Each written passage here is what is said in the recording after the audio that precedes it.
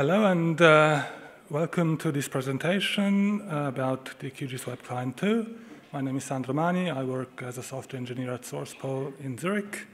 And in this presentation, I'd like to give a quick overview how QGIS Web Client works and what's new since the past year or so. Quick word about SourcePol. We're a mainly geospatial or GIS-based company. We develop QGIS. We are for C++ core developers. We have a product called QGIS Enterprise where we provide the maintenance and support for QGIS. We have a QGIS-based application called CADAS Alberia, which has, let's say, a simplified user interface for special applications. And on the WebGIS side, we have the QGIS Web Client 2, which I'm going to talk about today, and QGIS Cloud, which is spatial data infrastructure based also on QGIS Web Client 2. So outline, I'm going to give an introduction to QWC2, the QGIS Web Client, to QWC services, and then give an overview of what's happened in the past year in the project. So the QGIS Web Client 2 is, let's say, the official web application for publishing QGIS projects on the web. It's hosted in the QGIS namespace on GitHub. The first public release was in 2016, and the goal was to develop an application with a modern and responsive UI. We focus on usability, and at the core, a plugin architecture which makes it easily extensible with additional features, and using state-of-the-art technologies like ReactJS and OpenLayers 6. This is how it looks. This is a pretty recent screenshot from our demo page. So we see it's that's an application which is scalable from desktop to mobile devices. It provides obviously a map viewer, a layer tree, and a menu with tools, a search bar, and let's say many additional functionalities which I'm going to list afterwards. How it works is basically the idea is that you can style your project in QGIS using the layers and style, let's say, the layer configuration and styling capabilities of QGIS, and also create some print templates. Once you've created this project, you can deploy it on QGIS Server, which will then act as the WMS server to, let's say, serve the image to the web client. So the QGIS Web Client is a client tailored on QGIS Server. It uses some extensions offered by QGIS Server, for instance, for PDF printing, and let's say, communicates solely with the QGIS server as a simple, or let's say in its basic form. And the core features it supports is a theme switcher. We call them themes. In the QGIS desktop world, they're called projects. Basically, you can have multiple QGIS projects published as themes in the QGIS Web Client. Layer tree, which reflects the configuration you define in the QGIS project. Feature info, which works via WMS get feature info to publish context feature information on a click point. You can define search providers, let's say, through various means, connecting or interfacing to whatever search provider you may need. There are measurement tools, point, line, and polygon. There are sketching tools, redlining, where you can draw additional objects on the map. There's a permalink sharing, where you can copy the link, which encapsulates the state of the viewer, and then share the view or that link to another user. Geolocation to display the current position. PDF printing through the get print capabilities of QGIS Server. And map compare tool, which allows you to compare, let's say, to map, or let's say the top layer with the rest of the map through a slider. It allows you to import external layers over WMS, WFS, and WMTS, also local KML files, and provides a JavaScript API to allow, let's say, external applications to interface with QWC. QWC per se is, or can be used as a standalone viewer, a simple, let's say, static application, JavaScript, HTML, CSS deployed on a web server, relying solely on QGIS Server for its functionality. but it can also be extended to provide additional functionalities, and that is where QWC services come into play. QWC services is a broad ecosystem of microservices for extending the QWC viewer. A microservice is basically one small service encapsulating one specific functionality, and then the communication between these services is over a well-defined REST protocol, and that allows to, say, keep the application well organized with single functionalities divided in single services. In our case, or let's say in the current case, it's mostly Python Flask services. And to make them easily deployable, we have offered, or say, built these as Docker images, and these are available on Docker Hub. And there's a website, QWC Docker, where you have, let's say, a kickoff configuration to get you easily started, which provides, let's say, readily configured starting configuration to run the application. If you don't want to use Docker, you can also do the configuration by hand using Apache and mod.vsgi, for instance, or any other technology you might prefer. The architecture is that from the browser, all requests go through an API gateway, which route the requests depending on the path to the different services of the whole ecosystem, or of the whole application. The core is, here we have the QGIS Server, which communicates with the map viewer through an OGC service. This OGC service, as we'll see later, is to enforce permissions from authenticated users. There is an authentication service which allows users to log in with, let's say, different authentication backends. And then there's a collection of REST services which provide additional functionality. And finally, there's an administration interface to manage users' permissions and resources. The functionalities which are made available by extending the QGIS Web Client with QWC services are, as mentioned, users and resources management, authentication. There's a possibility to have a full-text search engine. There's editing possibilities, so to edit layers directly on the client. Compact permalinks and user bookmarks to allow storing the state in a database. Height profile for the measurement tool. If you draw a line, you can also see the height profile under the line. Custom feature info templates. This is functionality to extend get feature info to render into customized, let's say, HTML templates for how it is presented in the viewer. A reporting service based on Jasper, and the map info pop-up, which is basically a right-click on the map, which will give you additional context information. The core services, let's say, in a nutshell, what you need to run a QWC services instance is the OGC service is a proxy between the QGIS server and the web client, which will enforce permissions, for instance, permitted layers or permitted attributes.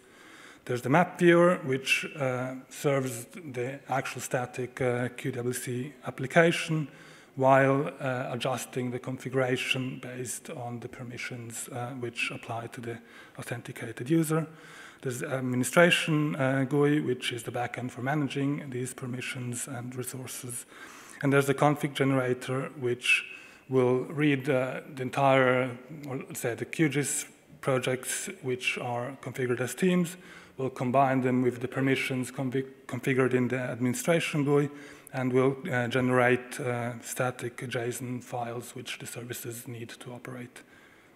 And the big advantage of this config generation is that there is one moment where this, let's say, expensive task happens, and then the result is stored cached for the services to use.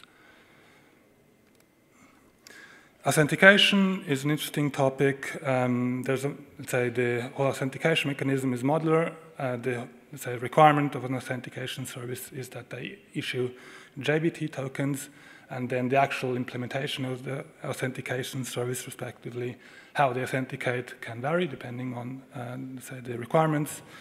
We provide a database authentication service which will authenticate against users stored in a database. There's LDAP Active Directory authentication, and also other possibilities like Kerberos and SAML. Additional services, the data service is the, let's say, main backend for editing functionality. It allows read-write access to geodata stored in a PostGIS database. There's the permalink service for storing the compact permalinks. There's a full-text search service, which will offer you faceted full-text search with Apache Solr, and the map info service for the right-click context information. One quick slide about Docker. The big advantage is you have one service per container, so you can easily update one or the other component by simply changing the tag version in the Docker configuration file. You have the containers or the services executed in a controlled environment, so you don't need to worry about having the right Python version, stuff like that. That's already taken care of.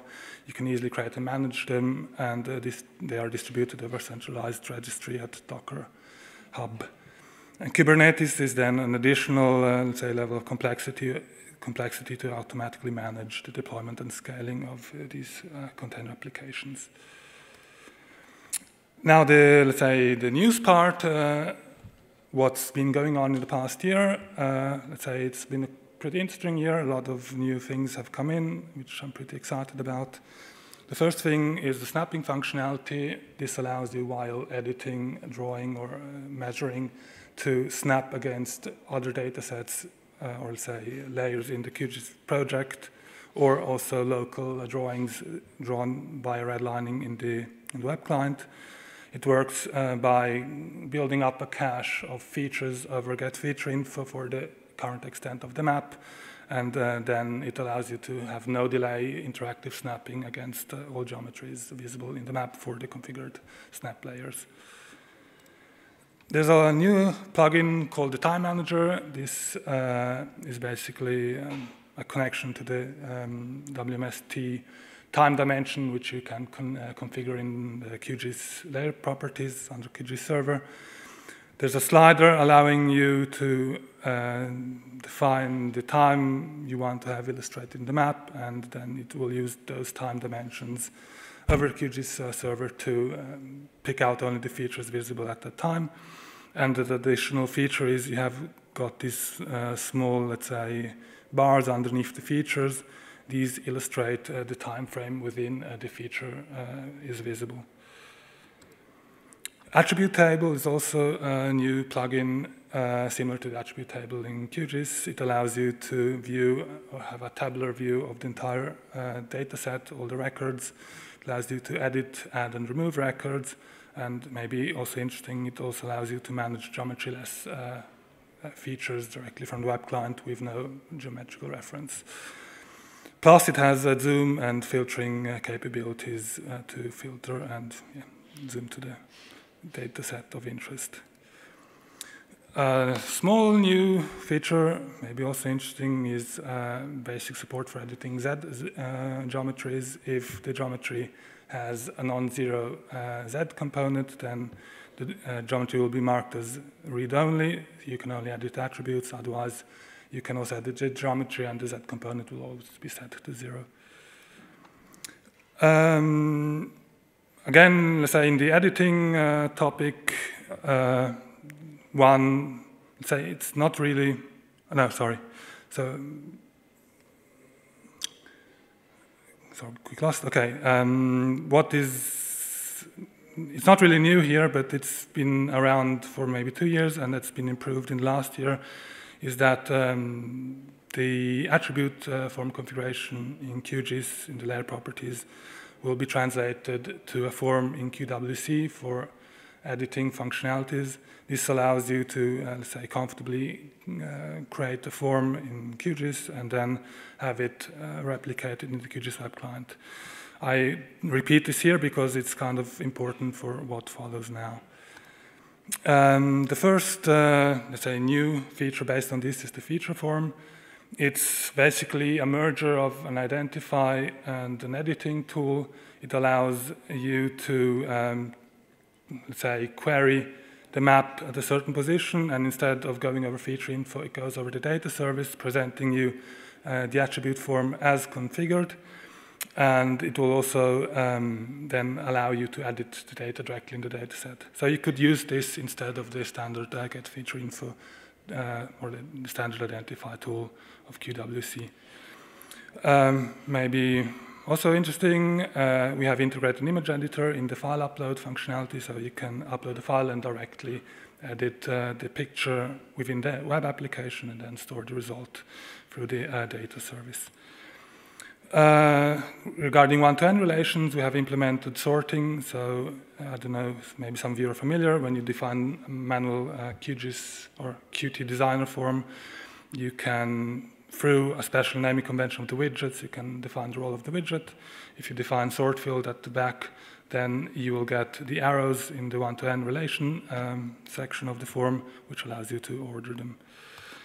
Nested forms is kind of, say, a bit complicated. The idea is that if you have a one-to-N relation with a very complex related item, instead of trying to squeeze every editable field inside a small space, you can link an additional form into the edit form and then have that open as a child pop-up. Preprocessor hooks is something interesting mainly for, let's say, plugin developers.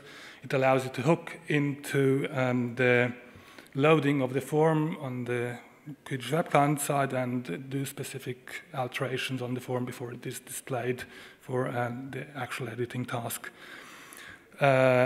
One, let's say, specific or two specific functionalities is external fields. Sometimes it is useful to compute a value depending on another value client side. For instance, the city where a point is located, but you don't have that information in the database, so you'd like to compute it based on an external service. And the other one is it allows you to add buttons with custom triggers in the form, so that when you press the button, you can bind a custom action which maybe will fill out the form in a specific way based on the value of a certain attribute. An additional new thing is localization of forms. This is implemented by simply translating the form via the Qt linguist system, and QWC will now look for a translation file and load this translation, or let's say translate the form by this translation file and present you a translated form. Inline images is a small addition just to present static images inside the form. If you prefix the widget in the Qt designer form with image and then field name, it will just, and the field value contains an URL, it will display this image address as an image. Layer catalog is to offer a predefined set of external layers to users, so administrator can configure the sources he or she wishes to offer to its users, and then it will be displayed as a browsable tree in the web client. Also on editing, there's a possibility to clone an existing geometry. For instance, if you have a map with buildings and you'd like to select one building for maybe a revision task, you want to maybe clone that geometry, so you can just pick on the map to clone that geometry and then use that geometry for the new feature you're creating. And I think the last one is bookmarks. So similar to permalinks, bookmarks or just like the application state stored in the database, but bookmarks are stored per user. So it's basically the user that manages how many bookmarks he or she wishes. Some references, the homepage for, let's say, the entire application ecosystem is qwcservices.github.io.